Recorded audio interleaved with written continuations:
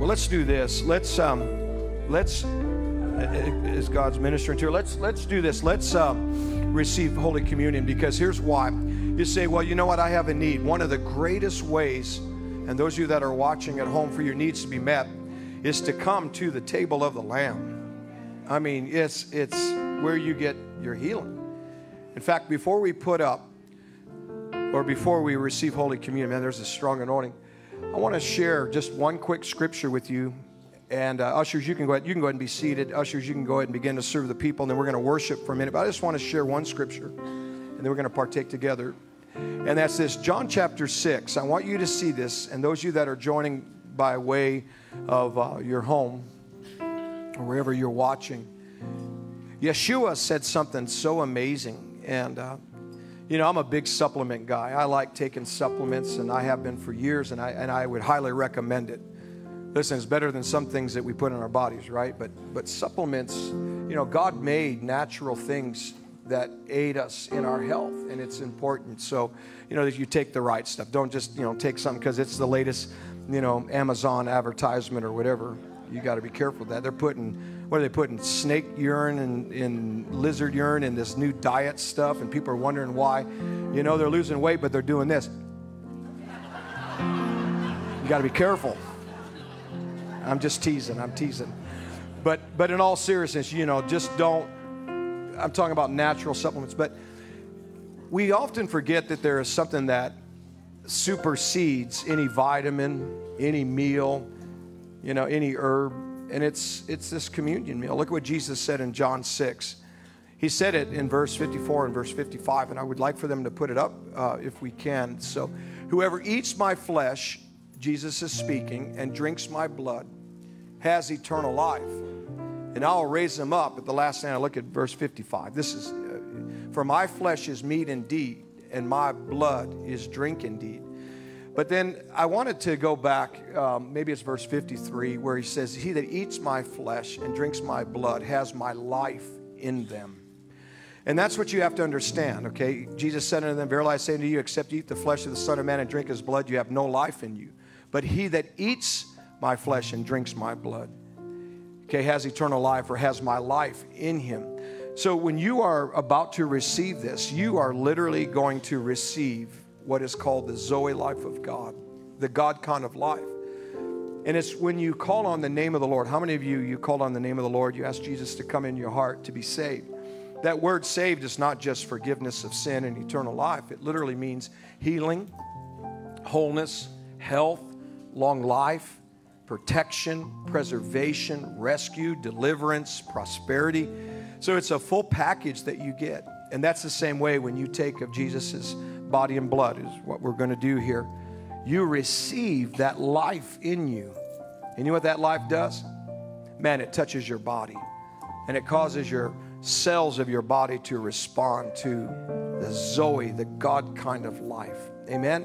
So I want you to know that. You're not just taking some ceremonial thing. It's not some little wafer and some little cup. Man, this is the body and the blood of our Lord. That's what he said. He didn't say it represents. He said this is. And then he tells you the benefit. You're going to have his life. And I just told you what kind of life that you need to claim, you need to celebrate, you need to remind yourself and thank God that you have it. All right, ushers, are we already done? Well, then let's just go for it, man. Wow, I did too much explaining, maybe, huh? Okay. You know, I like when the scripture says, as often as you do this, people say, well, how often should I? Well, how often do you want? Sometimes I've taken communion twice a day, you know. I don't know, I think maybe I've done it at least twice a day. Maybe I've done it more, I just don't remember. But I love doing it. I receive all the time because I love the intimacy that I feel with God. And I love how it just makes the devil mad as hell, right? Because that's why it's a table prepared in the presence of your enemies. It reminds the devil of his defeat.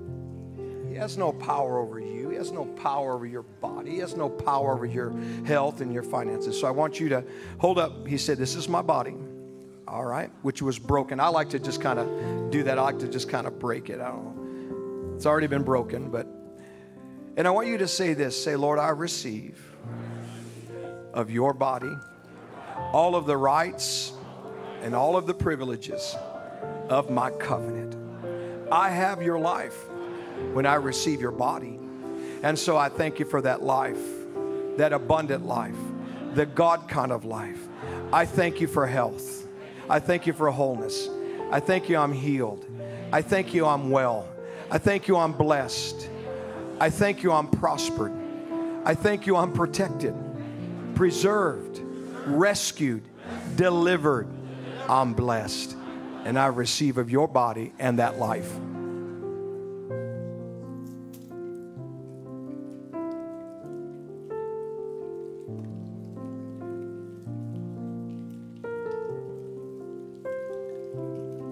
All right, you know what also goes with this?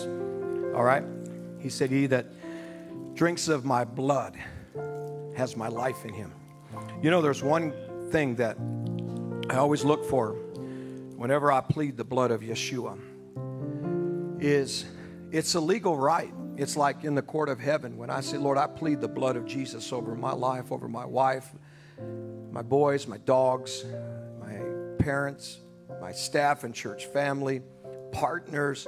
I believe that God looks and says, all right, it's granted. But it's also a reminder to the devil. He knows the night of the Passover. He couldn't touch the Israeli people when lamb's blood was put upon their house. But he also has never forgotten the Lamb of God whose blood was shed that gave you rights here in the earth, that the devil is off limits. He can't touch you. And you have to live that way. But there's something so connected to the blood. You know what it is? It's the Spirit of God. And we have to understand that any time that a blood sacrifice was acceptable in the Old Testament to God, he would send a witness that he approved of their offering, their blood sacrifice. He would send fire. He would send a cloud, right? There would be some kind of visible sign. Why do you think 50 days after Jesus was crucified, the final and last sacrifice, the greatest sacrifice ever offered to the Father, 50 days later, he sends fire? Because Pentecost and speaking in tongues and being filled with the Holy Spirit was proof that Jesus' blood is worthy. And so you have a right, as you partake of this, to not walk around tired and fatigued, lonely and in despair. You have a right to have the visible presence of God upon your life. I walk into places and I've had people say, man, I don't know what it is, but did you come by yourself? I said, why? Well, because I feel something. No, it's God. It's God. Amen? And so I want you to have that on your life. So I want you to hold this up. Say, Lord, I am forgiven of every and all iniquity. I'm healed of all disease. I am redeemed because of this blood from every and all destruction. I am crowned with your tender mercy and your loving kindness.